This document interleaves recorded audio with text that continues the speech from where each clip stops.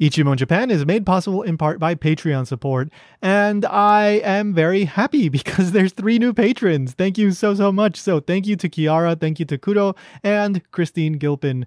You guys are helping us pay for what we're working on. Aside from the hosting and things that I have to spend on for the podcast and the website, now we have a whole bunch of other new expenses with the new YouTube channel. If you haven't heard, we started a kind of documentary YouTube channel focused on people doing interesting things in Japan. It's called JapanKyo Docs. So that does cost money. I'm working on this with Kyle from Tokyo Explosion Podcast. So all funds are basically being saved up so that we can do a lot of the stuff that we really want to do. We're doing our best with the funds that we have for the time being. Also, thank you so much to Tom Culbertson and Robbie who upped their pledges. They were already patrons but decided to give us more. And for that, we just, from the bottom of our hearts, thank you. If you want to join the Patreon, you can do so for as little as $1 a month. Just head on over to japankyo.com/Patreon. Sign up over there. You can join for $1 a month. That'll get you early access to podcast episodes, occasional bonus content. And if you join for $3 a month, you get access to the back catalog of Japanese Plus Alpha. That is a podcast that I've been doing on a monthly basis, but I have to put it on indefinite hold for the time being while I work on the YouTube channel. But there are like 16, I think, episodes, maybe a little more, maybe right around there. And they're all focused on just kind of interesting little quirks of the Japanese language. So I think there's at least 2 hours of content there, if not like 3 hours maybe. So interesting stuff there if you join the $3 a month plus alpha tier. So again, japankyo.com/Patreon. Thank you for all the support, and let's get the show started. So it looks sailor uniform-ish, but it looks a bit different than, what most people would think of sailor uniform these days. I do gotta say, in this photo, she's with a dog. If the uniform came with a dog, I'm changing my vote to Kyoto.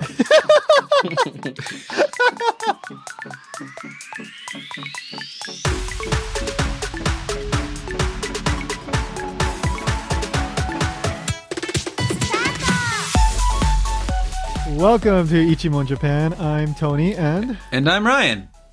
And we're joined by one of our regular guests, Shu. Hello. Welcome back, Shu. Thank you for having me again. Hey, Tony and Ryan and everyone. How's it going? Great. He's got more energy than us. He's going to, upstage us. That's because I got my own apartment. And, yeah. So now you can be loud. Mm-hmm. Yeah, my father wouldn't be wondering what the hell is this guy doing. Yep. So, wonderful. Let's do it. Good to know. All right. So, Ichimon means one question, and every episode we ask a question about Japan. Today's question is... How's your new apartment? How's your new apartment, Shu? Do you like it? Expensive. Well, thanks for tuning in. See you next time. Yeah, we answered the question. Goodbye, guys. No, today's question is, what are buruma? All right. So this is another one of these episodes where I ask a super specific question, but it's really because I want to talk about a bunch of other stuff, but this super specific question is not enough to fill 45 minutes. So yeah. So let's do it. All this is the Dragon Ball character, right?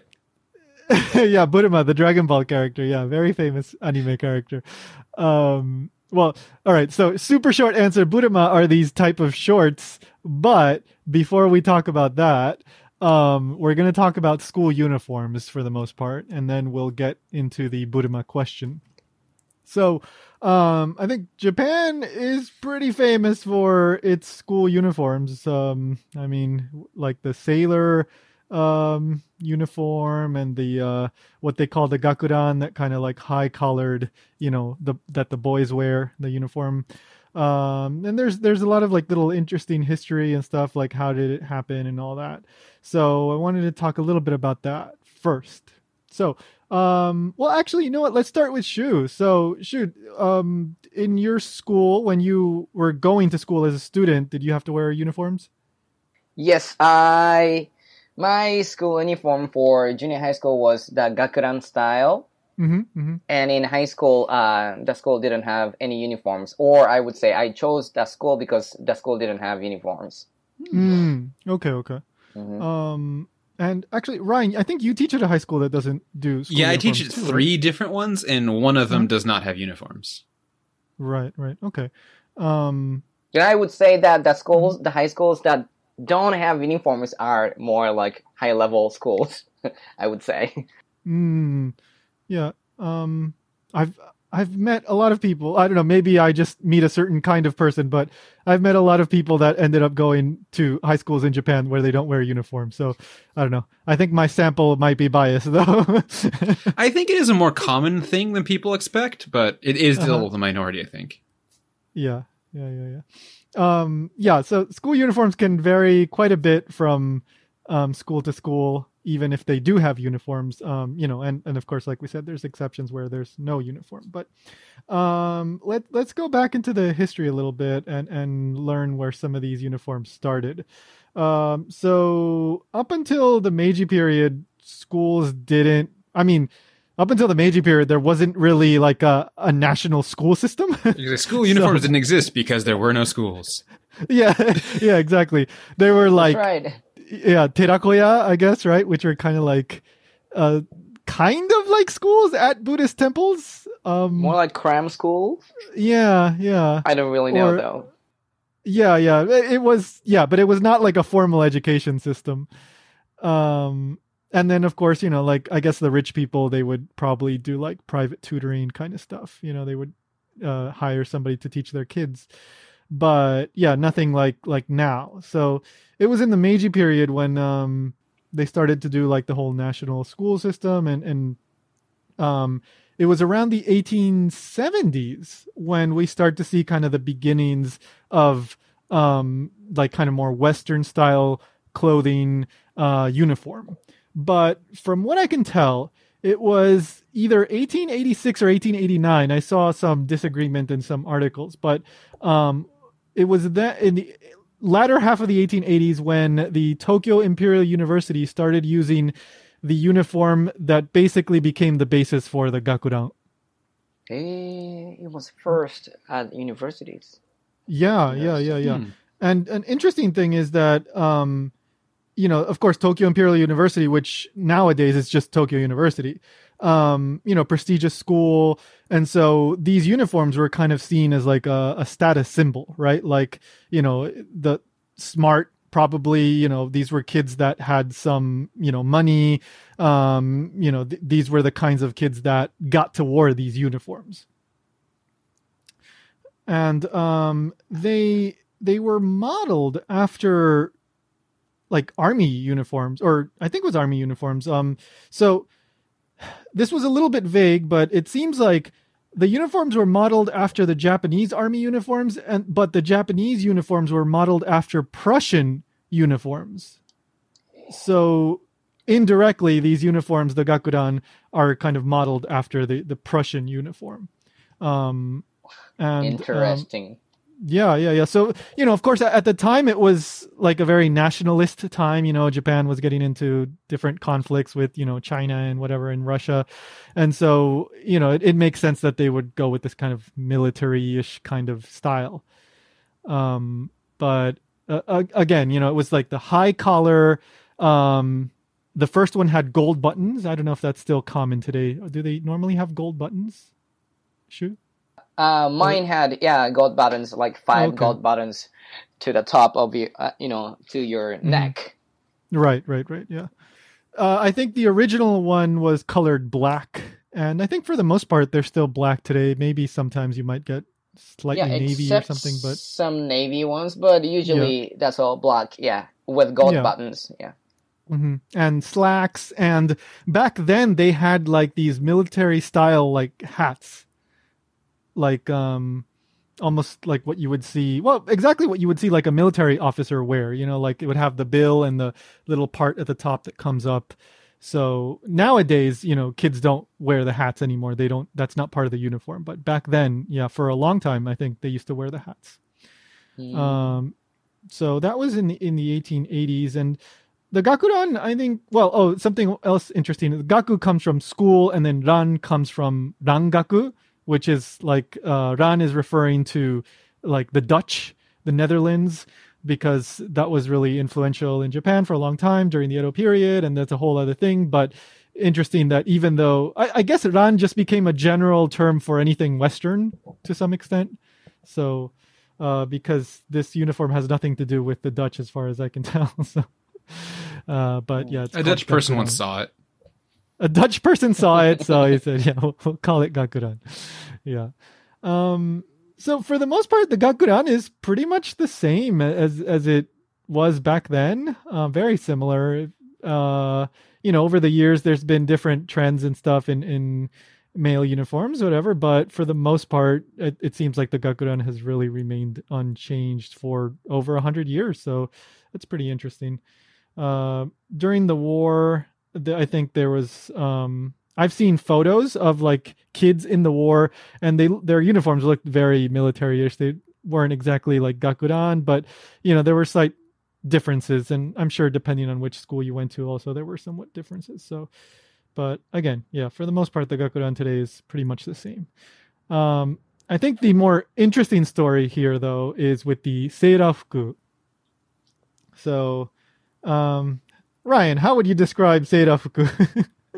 The most famous school uniform in Japan. Yeah, I think so. Yeah, it has a skirt, usually a white shirt. Yeah, exactly. It's exactly what Sailor Moon would wear, right? Yeah. She'd have the blue skirt with the white shirt, and then usually like a, what do you call that? Like almost like a bib kind of thing, and like a little scarf kind of thing. Yeah, like a little ribbon. Yeah, and of course there are different versions and all that. The skirts can be many different colors. It's the only way I can tell my students from the other high schoolers in my city. True, yeah. Like sometimes there's a light blue or a darker blue, or there's my students are red here and there. Red, interesting. Wait, red? Like a dark red, yeah. Huh? Is that one of the ones with? Well, I guess it's like a blue and a red. Like it's plaid, so I guess the base is blue, but like the lines on it are red. Interesting. And we do have one school. I don't know which school it is, but one of them has like a base green, because I know they always like stand out when I see them. Huh. That literally is the only way I can like tell if they're my school or not, because otherwise they're pretty much identical.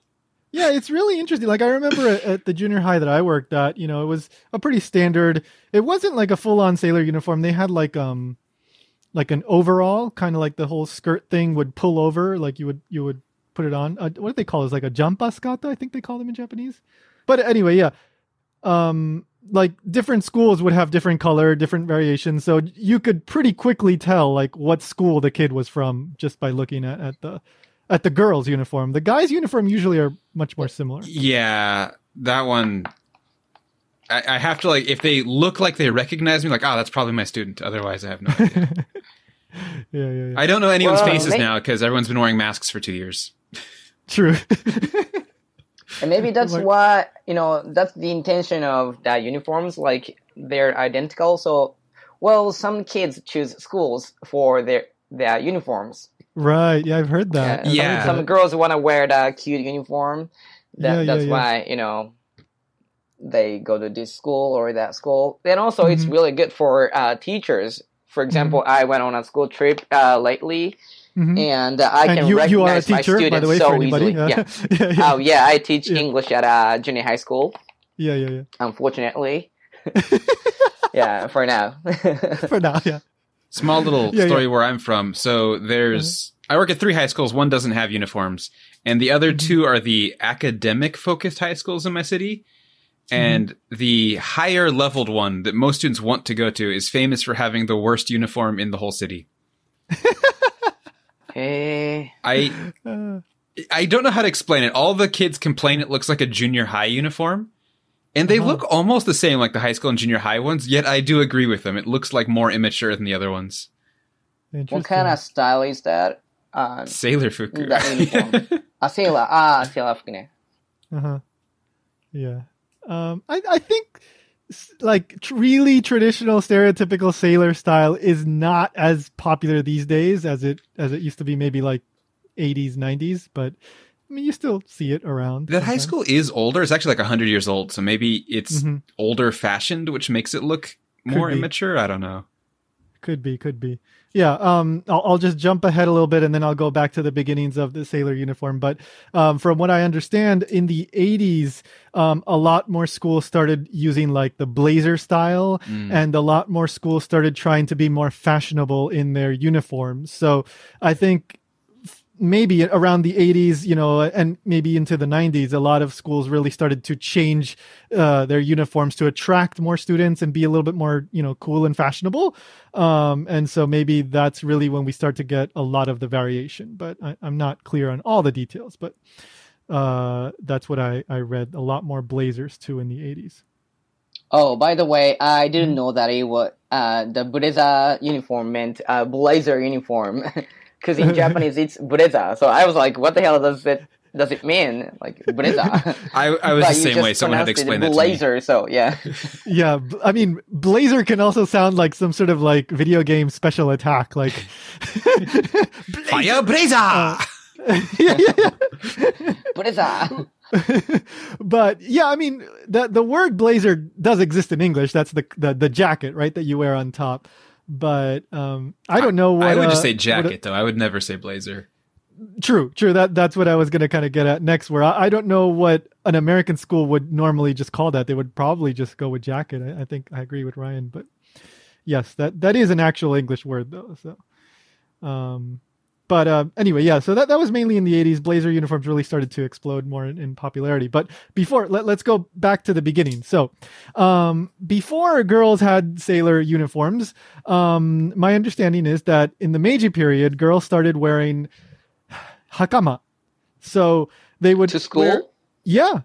So the boys... So in the early days of school, I'm not sure if the boys were wearing like slacks and shirts or a combination of like hakama but the girls specifically, some schools, yeah, they did have a mix. I do have a photo in the notes where you see a pair, like a boy and a girl at the same time. One guy is wearing basically the gakuran, and the girl, she's wearing like a hakama with a kimono. And I guess they were going to, the same school at the same time. I'm looking at that picture now, and I just gotta say, with the hat on, he looks like a bus driver.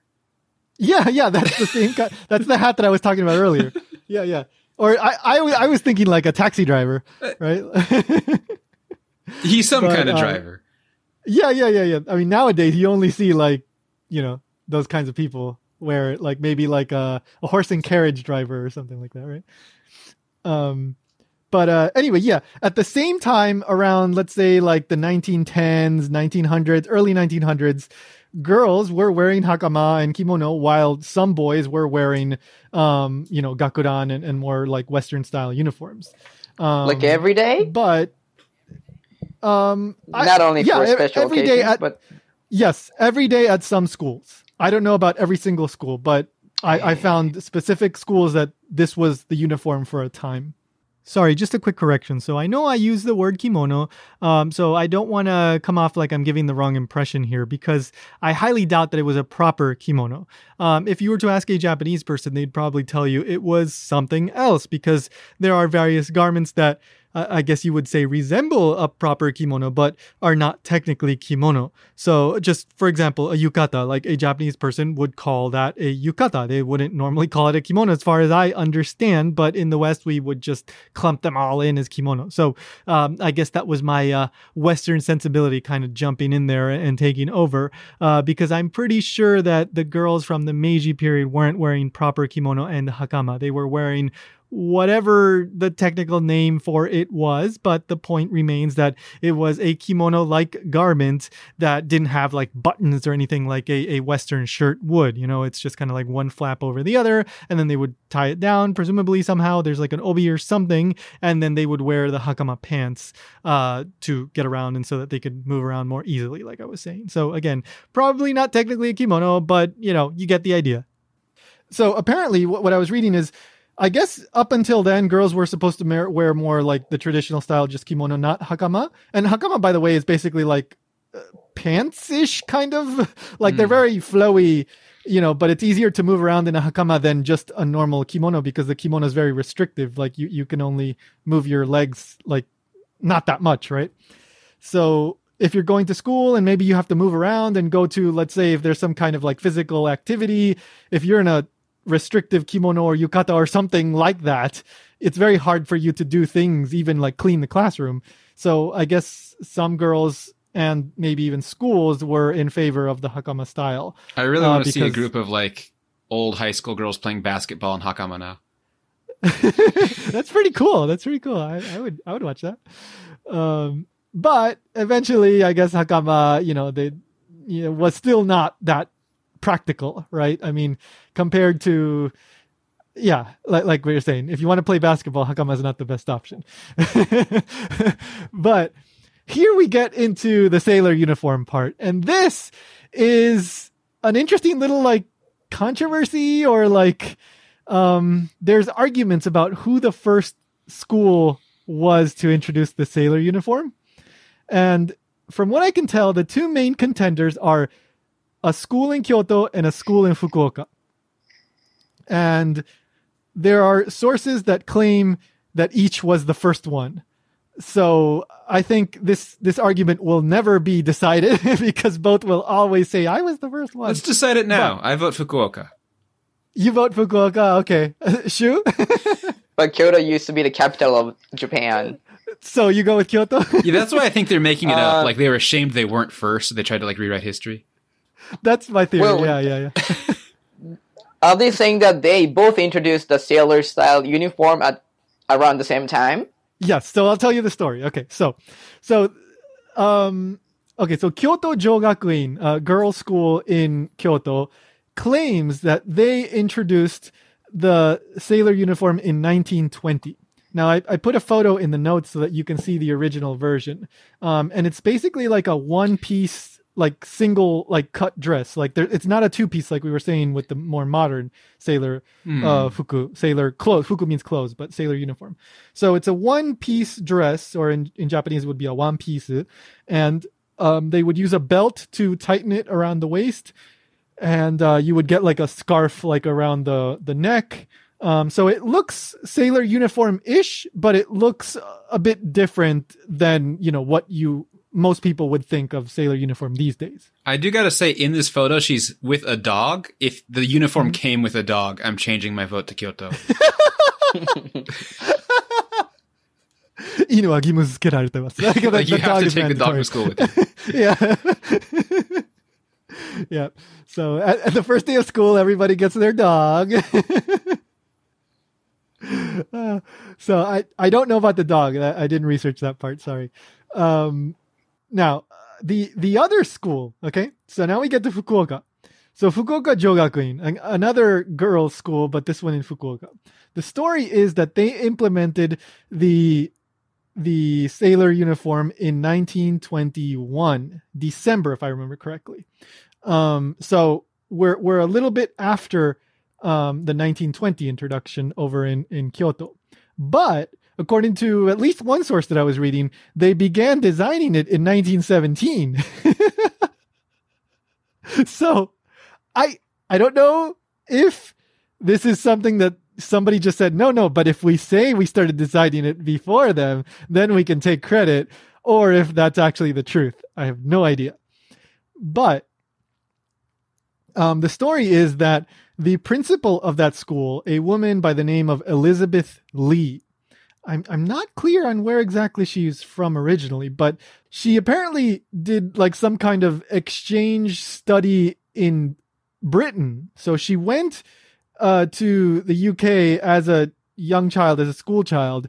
And at that point, apparently, either she saw British Navy officers wearing like the sailor uniforms, or there was a surge in popularity in children's like fake Navy uniforms at the time. I'm going to assume the male British Navy officers were wearing the skirt uniform. That's more like, what's that, Finland or somewhere? No, Scotland. Scotland. Yeah, Scotland. Oh, I didn't think it. No, these were definitely not kilts, just skirts. Just skirts. They were very progressive in like mid 1800s UK. Yeah, very, very. Okay, so apparently, now I was reading another article that said it was more likely that she saw the kids' version because around 1840 something, like the Prince of Wales was seen wearing like a kid's Navy uniform, and everybody went crazy for it, and they thought it was super cute, and so then that led to a surge in popularity in children's like Navy outfits, and so then maybe this Elizabeth Lee woman saw that, and then later on based her design of the sailor uniform on that. I don't know. The point is that Fukuoka Jogakuin claims that Elizabeth Lee wanted, I guess, to create some kind of uniform for the girls, I guess because of the whole hakama thing and how that was inconvenient. And so then she ordered fabric, and it took them a while to create these uniforms, but by 1921 they implemented into the school. And also in 1921 several other schools implemented basically sailor uniform designs as the school uniform for that school. So she's the one to blame for why 100 years later I still have like girl students complaining they can't just wear pants. yeah, maybe Elizabeth Lee or maybe Kyoto University. I don't know. Those are the two top contenders. There are other schools that also started in 1921, but those are the two that get cited the most frequently, both in English and Japanese. A little off topic, but for the record, I do have many students who complain they want to wear pants. I'm sure you do. Yes. And we will get to that. We will get to that later. But one last thing I want to mention on this topic is that there's a very well-known school uniform maker called Tombow. Tombow, I think is how you write it in English, but Tombow in Japanese. I think they're one of the biggest school uniform companies. And on their website, they say that there's various theories for which school was the first one to implement the school uniform. So I think they're purposely not taking a side and saying that it was Kyoto or Fukuoka. They're saying, people say it was Kyoto, people say it was Fukuoka. So yeah, we can't say for sure which school it was. But I'm sure this feud will go on forever. So each of these schools wants to be the first one. Oh, and the Kyoto school, on their website, they say that they were the first one. So they're pretty, I don't know. So they are to blame. maybe. For this obsolete custom of uniforms.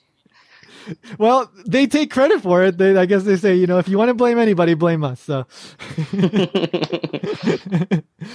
But yeah, like I said, sailor uniform is still around, but I think it's definitely not as popular as it used to be. But you still see either very traditional looking sailor uniforms or kind of toned down, slightly less, stereotypical sailor uniforms. But yeah, they're still around, and they're very most iconic style, I think, of the female uniform. But nowadays you see different variations, and the blazer as well, and all that. So sailor uniform.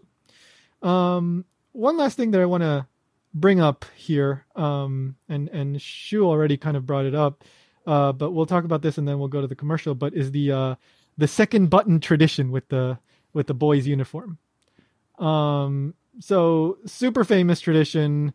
Shu, would you mind explaining for us what happens with the second button? Sure. For Gakuran style uniforms, there are 5 buttons. And the second button from the top is the nearest button from the heart. Mm-hmm. So at the graduation ceremonies, girls want the boys' second buttons. I mean, the girls goes toward the boy that she likes and ask for the second button. And for your information, my Gakuran uniform didn't have the second button after the graduation ceremony. So that means something. And someone took my first one too. So because nice. She couldn't get the second one. Nice. I was going to ask you. I had to ask you. So thank you for answering. Yeah, when you get like the super, super popular boy, right? Like he'll end up with no buttons at the end of the cutting off the sleeves and stuff. Yeah. But super famous. You see this in like anime and movies and TV shows and all that stuff. And according to what I was reading, depending on the region that the school is in, sometimes like different buttons will have different meanings, and one you might give to your friend and one is to the girl that you like, and I don't know, different ways of doing it. But for the most part, the second button is always the same. Usually, it's the girl that likes you or whatever, and then you give it to them. And there's different explanations for why it's the second button. Like Shu said, I think one of the most common ones is that it's close to your heart. So that's why you would give it to the person that likes you or you like. Also, there's another story. Really? Mm-hmm. Well, I don't think boys voluntarily give out their second buttons. They're hoping someone will ask for it. Well, Otherwise, I think if it's a wonderful coincidence that both of you like each other, then okay, I want to give it to you. Then it works out. Yeah. Okay, but typically it would be the girl that goes up and asks for the button, right? Yeah, because at the graduation ceremony in junior high school, and after the ceremony, boys really want some girls to come over and ask for the second button. Otherwise, they look miserable in front of their parents. I love that. So, fortunately, someone asked for it. But, she was asking everyone. So, she means nothing. Oh, my God. She left with 37 of them. Yeah. It's I got all their buttons. Maybe she was a good girl, so that she takes everyone so that they don't have to be ashamed. Yeah, exactly. She wants to make everybody feel good. Yeah. Or maybe there's one boy she really didn't like, so she asked literally everyone except that one just to make a point. Ooh, scary. That's a scary strategy there. Yeah. I was going to say one other thing. Oh yeah. One other story that I read was that this tradition started in World War II with I think, back in the day, there was a shortage of military uniforms. So some guys had to go basically in their school uniforms.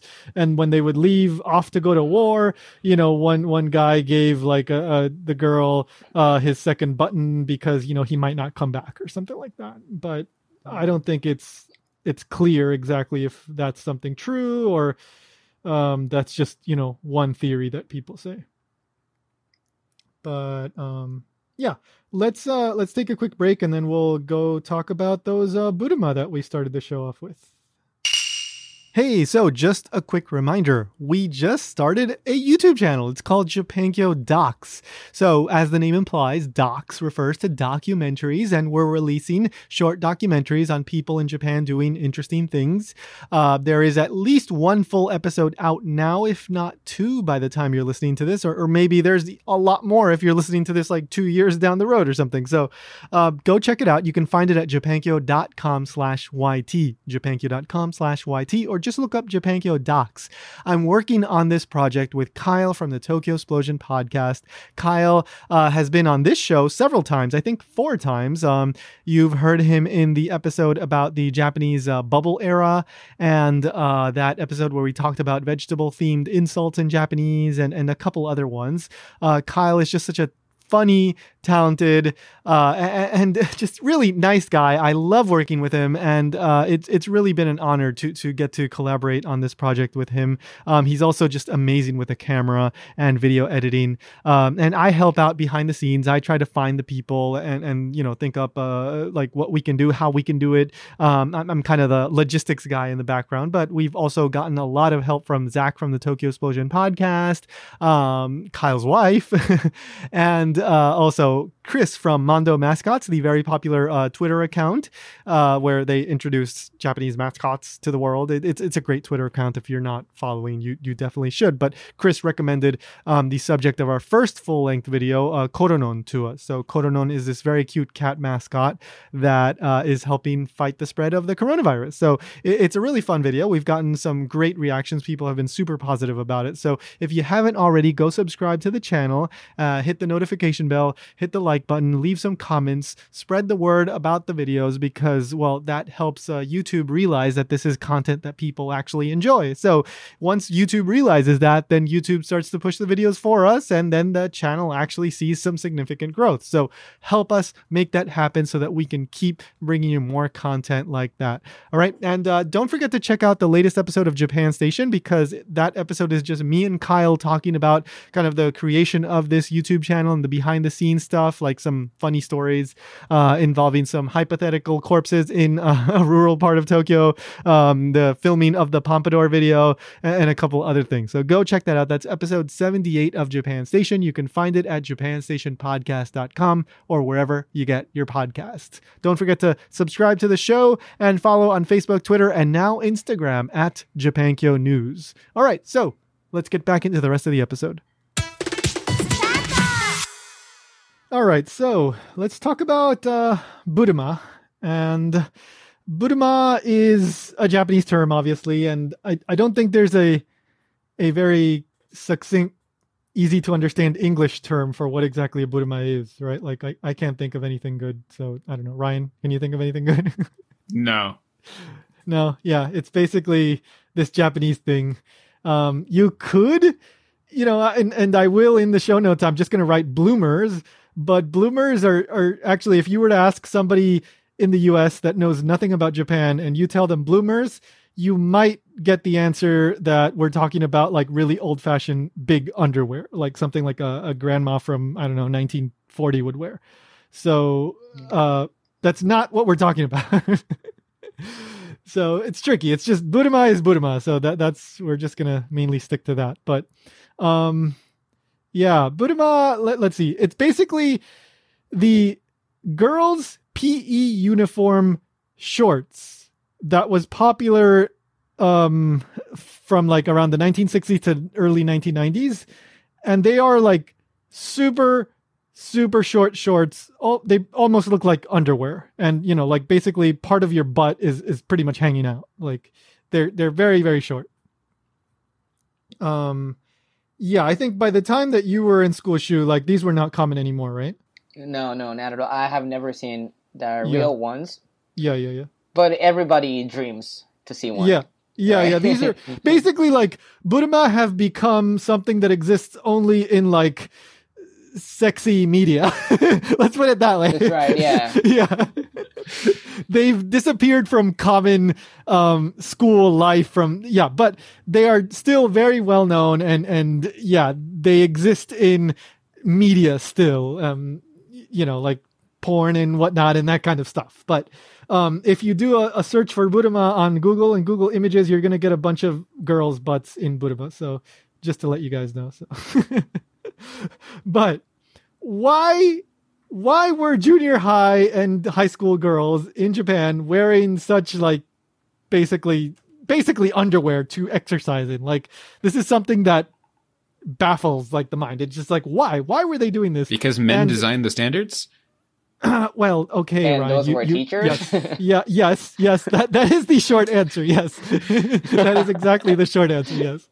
Yeah. No, I was referring more to the history, but that's the answer. We can try to act like it's not. One is students. Exactly. Now, the more complicated answer is that there was some money involved and blah blah blah. Now I'll get into that. But when you talk to, let's say, girls that are maybe like a little bit older than I think even Ryan and I, or maybe barely our age, and girls that went through this, in junior high or high school, I've never met a girl that said, I miss buruma. Like, it's always like, oh my God, I always hated wearing buruma. It's like, they always complain about them whenever this comes up in any sort of conversation that I've had with them. And I don't know how many times this has been, but it's been a handful of times that for whatever reason we started talking about buruma. Yeah, so widely girls did not like buruma. So and the guys did, right? The guys loved them, of course. Yes. Yes, and that's just how these things are, of course. But yeah, so what happened? Like, why did Japan all of a sudden, for like maybe 30-ish years, use buruma across the nation, and then all of a sudden they disappeared? So a couple of years ago, somebody sent me this article, and this article has been in my mind for years now. And then I think this is what sparked the idea to do this episode. But it was an article about a professor from Kansai University. His last name was Yamamoto. I can't remember his first name. But in around 2017, he published a book that was called like the mystery of the buruma, right? But in Japanese, it was like buruma no nazo, I think it was called. And he did research to find out like what happened. Like, why did it become super popular? And then why did it disappear all of a sudden?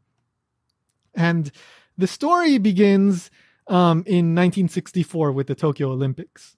Now, most people used to say, apparently, he called this a toshi densetsu, so an urban legend, that when people would be asked like, oh, why are buruma so like widely used, popular, the common answer was, oh, because in 1964 the women's volleyball team, they won against the USSR, the gold medal, and they were wearing buruma at the time, so the buruma became very popular. But that's not true. And I found a video of the finals of the volleyball from 1964 on YouTube. Wonderful, wonderful YouTube.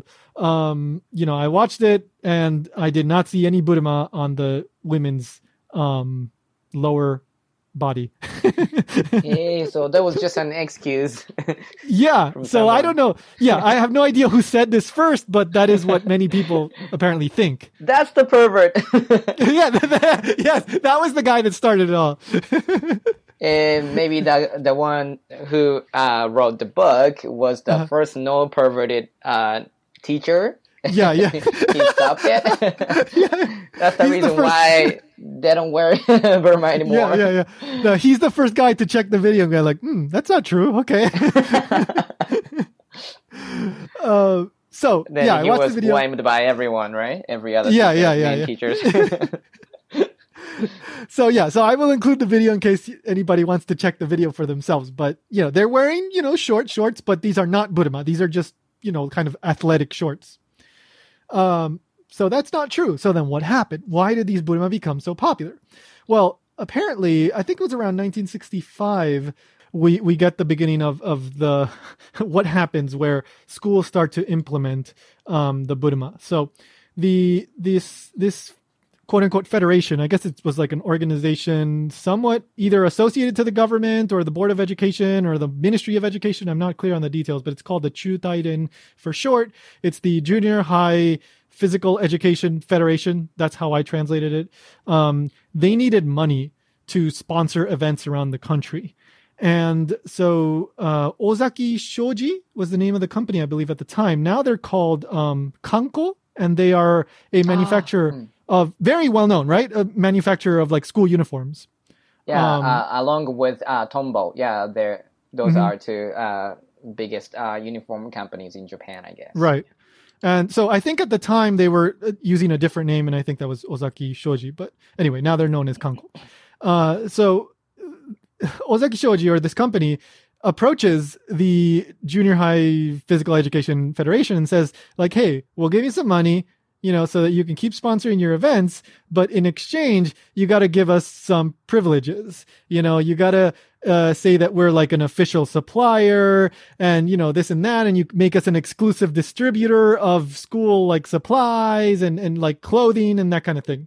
And so the federation agrees and they strike this deal and some money gets exchanged. And so then this company starts to use this as a marketing strategy to get schools that were not using buruma, which was pretty much every school. Nobody was using buruma at the time.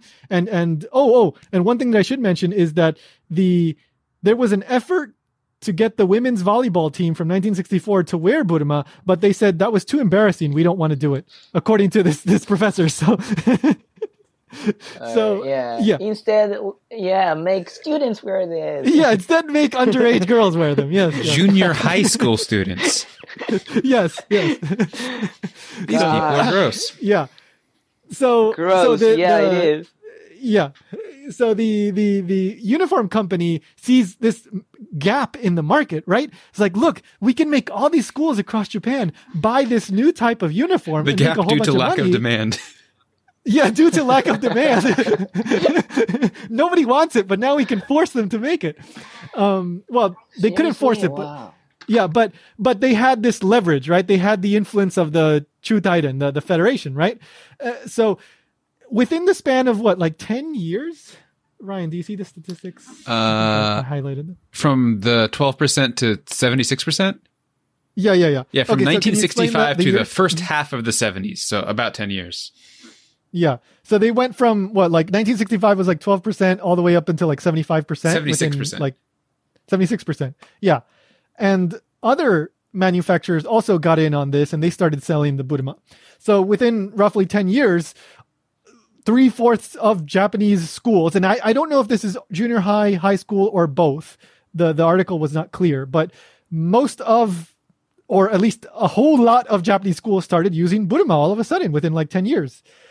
And I guess these companies made a whole bunch of money. So they got to exploit young girls and make money. How great. Yeah, exactly. That's what this country is all about. Yeah. And so that's why if you watch anime or like media from the 80s or 90s less so, but like I would say 70s and 80s, and if it's like a school show or something, you're going to see girls wearing the buruma. Yeah, that's super, super, super common. So just so you guys know. But by the early 90s, something happens. Yeah, and more people are kind of like saying like, oh, this has become a sexualized thing, and it started more that and more way. People, yeah, basically. But finally. More and more, yeah, finally people are becoming more vocal. But there's a really important kind of pivotal incident that happens in 1993. So in Singapore, there's a Nihonjin Gakko, which is one of these schools that exist outside of Japan that are for Japanese students, so that they can keep, like, let's say their parents are like diplomats or at an embassy or something, or at some sort of foreign company, and they want their kids to still go to a Japanese style school so that when they go back to Japan, they can just jump right back into the education system. There's these schools in different countries, right? Like in Singapore. So in Singapore, in 1993, it used to be that female students were allowed to wear whatever they wanted. Like I guess they had maybe like longer shorts, maybe like long pants, like the jaji style. And there was some freedom in choice.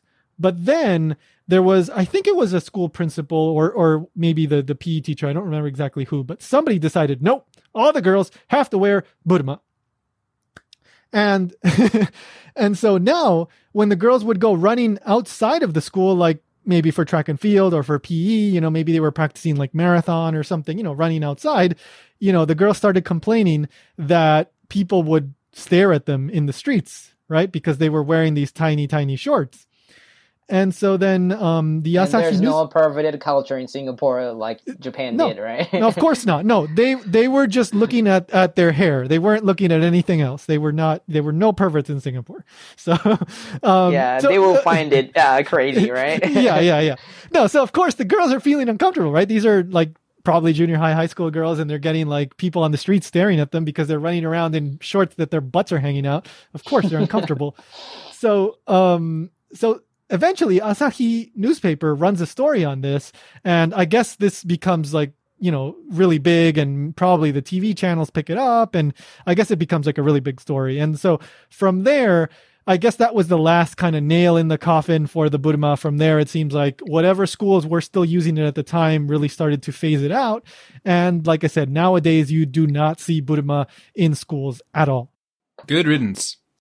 Yeah, good riddance. Exactly. But yeah, this whole idea of having girls wear, something super skimpy, even though the boys don't have to, is certainly not something that's gone away. In the 2020 Tokyo Olympics, there was a whole story. I think it was the Norway volleyball team or the I forget it was which exact. I think it was a volleyball team, but they were complaining about having to wear really, really short shorts when the men's were wearing like just normal shorts. But this was a rule that they had to wear these super short shorts, and so they had no freedom of choice. So just, to be 100% clear, not a uniquely Japanese thing, but this is certainly a very memorable part of Japanese society of like from 60s to the 90s. So that is buruma, and again, you don't see them outside of the kind of sexy stuff these days. But one last thing that I want to touch on before we close out is this whole idea of freedom of choice with the uniform and quote unquote genderless uniforms. This past year, like from 2020 to starting for this this most recent school year, I've seen several stories talk about schools implementing choice for girls, especially where they can wear slacks.